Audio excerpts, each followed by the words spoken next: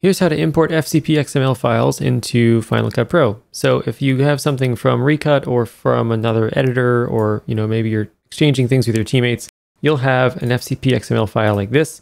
And there's a few ways you can get it in. One way is to double click it and it'll open up a thing like this, and you can choose which library you want to put it into and hit choose, and that'll work. Another way to do it is to go file import XML, but you have to have a library open to make this work. So we can open a library. Let's open the Recut one. And then I can go file import XML. And then we'll go to desktop and pick that file. It takes a second, and then you'll end up with your projects here. You might also have this kind of view where you've got something like this. So here you'll have, if it came from Recut, you'll have a project which has all of the cuts applied to your media right here.